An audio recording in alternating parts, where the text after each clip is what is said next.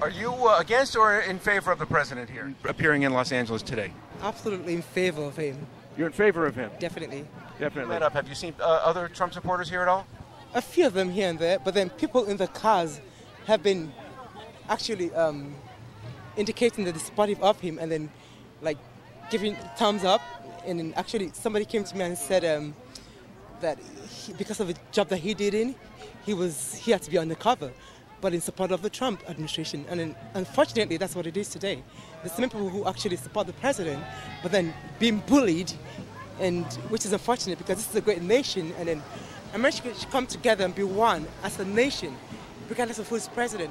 I mean, I was in favor of President Obama, I was in favor of President Clinton, I was in favor of President Bush, and now it's Trump's time. And he's going to be here again, 2020. Till 2020? He's definitely going to be here. What kind of reactions have you had from other people seeing your stuff? Actually, I just refuse to engage in any kind of confrontation. I just had my ears blocked up listening to my music, gospel music, just pumping myself up, and then God is standing with me, I'm fine. Is there a reason you're wearing white? It just indicates purity. Indicates purity? Yes. In the eyes of God, I don't know. It's nothing religious. It's just between me and my God, yes. But do you feel that there's some religious aspect to this presidency? Absolutely. I believe God ordained him to stand against other nations who are trying to destroy this nation. And then it's unfortunate if the American people can come together. If they can't come together, America is going to fall. But that won't happen. That won't happen because there are more people here in support of the presidency than people actually see. Somebody's voting.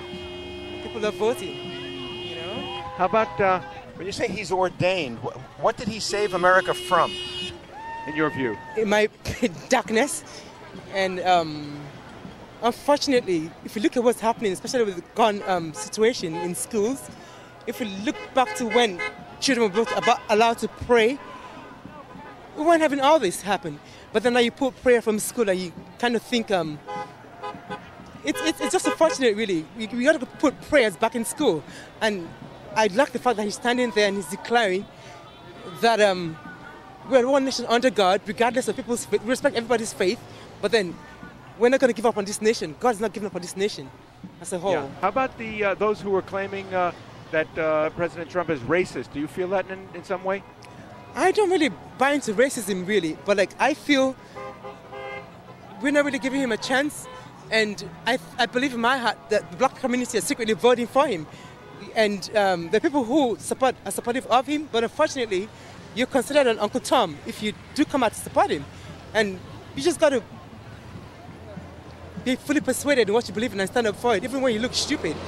You just got to follow your heart, and especially when you're being led by God. He's going to guide you, he's going to protect you, he's going to watch over you. And anything that happens is because he has ordained it. And then God is raising a generation who are not afraid to say, yes, I believe in God, and if it costs me my life, then it does. What denomination do you follow? I'm raised Catholic, but I'm born-again Christian. So I'm non-denominational, I'm born-again Christian, evangelical, filled with the Holy Ghost. Yes. Do you feel somewhat persecuted here today? I just really had my music on and blocked my ears out, have worship songs. People are saying things, but I'm not hearing them because I'm focused on what I came here for. That's to support President Trump. What sort of music have you been listening to? It's a Nigerian artist, actually. Let me see. Sorry. Is it gospel music? It's a gospel music, yes. It is, but it declares, I proclaim, God is the one protecting us. I love the lyrics of it. It proclaims God is protecting us. He's the one that's ordained everything in my life, and I believe for this nation as well.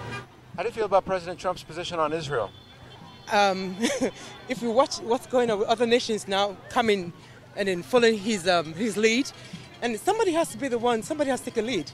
Somebody has to take a lead, and he's taking that lead, and other nations are unafraid now to also support, Israel, and pledge Israel. But I mean, do you object to it, or you support it? I support it, absolutely. You support the absolutely. confirmation as a Christian. I believe it's confirmation of God's word, and I believe God has ordained President Trump to reconcile, do his own part, not really do the whole thing, but do his own part in acknowledging Israel for what it's supposed to be, which is God's own country, God's nation. He chose it. It's the apple of his eyes, and they're not going anywhere.